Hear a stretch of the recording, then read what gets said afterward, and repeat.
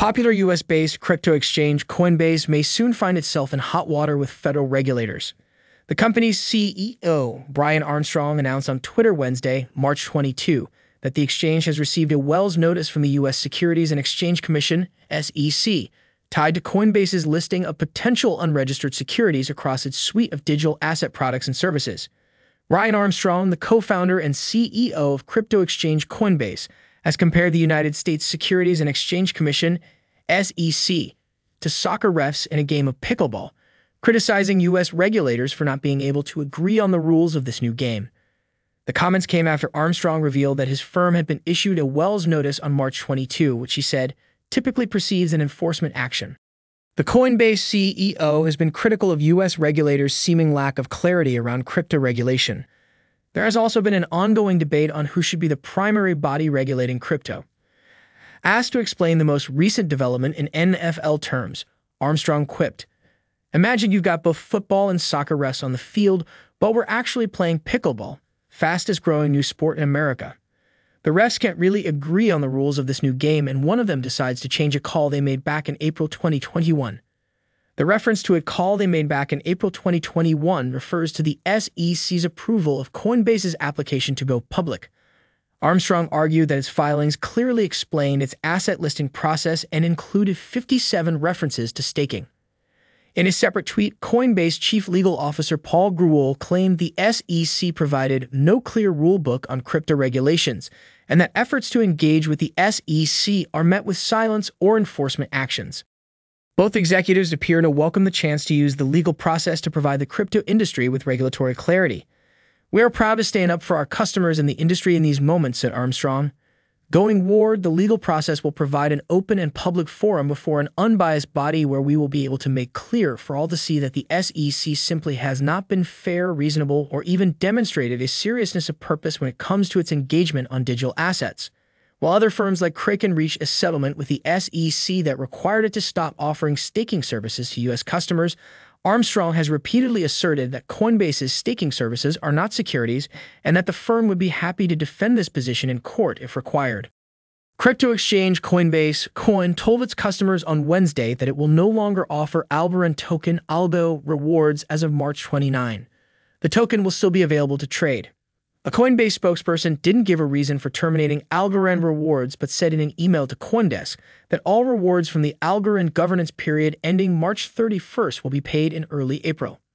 Coinbase works alongside asset issuers to provide rewards and continuously reevaluates our offerings to ensure the best customer experience.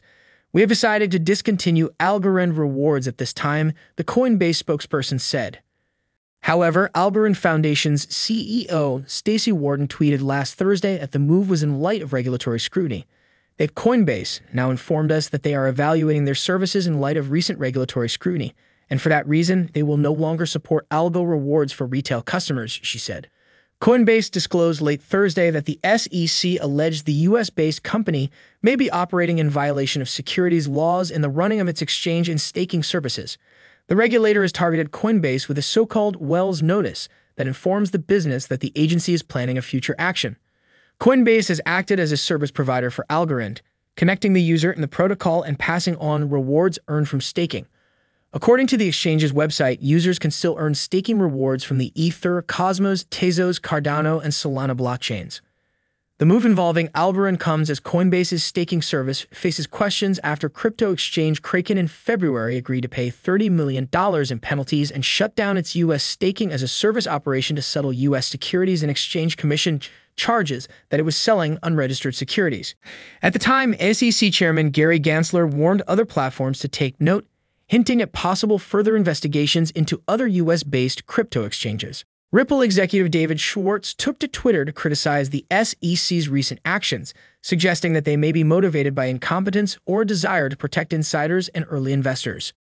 In a series of tweets, Schwartz criticized the SEC's actions, suggesting that they may be motivated by incompetence or a desire to protect insiders and early investors.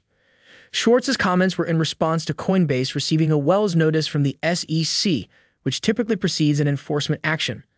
Unless you wanted to allow the founders, insiders, and early investors to profit and then shift much of the losses due to this litigation onto a large number of retail investors. I guess it could also just be incompetence that they didn't notice this sooner, he tweeted. Today's episode is sponsored by iTrust.capital, the #1 crypto IRA platform in America. We allow you to invest in your favorite cryptocurrencies without worrying about taxes. That's right, iTrust.capital allows you to buy and sell your favorite cryptocurrencies completely tax-free. That means if you invest $10,000 into Cardano and it grows to $100,000, all of your profits are tax-free. Why is it tax-free? We took the existing retirement account industry and flipped it on its head. Instead of boring stocks and bonds, you can invest in crypto. How is it secured? Through Coinbase Custody, one of the leading cold storage providers with a $320 million insurance policy to protect against theft, hacks, and loss of funds. Roll over your existing retirement account, or even start a new one from scratch. Questions? Schedule a free call with one of our crypto retirement account specialists, and they can help you discuss your options. Start your crypto IRA today and retire early, only at iTrust.capital. Click the link in the description to open a free account now. The Ripple executive questioned the SEC's motivation behind the recent enforcement action. If this is the SEC protecting American investors, imagine if they tried to hurt them, he quipped. He expressed frustration with the SEC's application of the Howey test, which he described as not being simple as some people believe, since the agency struggles to determine whether or not Ether, the second-largest cryptocurrency, is an unregistered security. His comments echo those made by Meta's former blockchain lead David Marcus, who noted that even the top securities lawyers at major law firms don't know how it applies to many tokens. Could Coinbase be the next in the series of collapses that have rocked the financial space in recent times?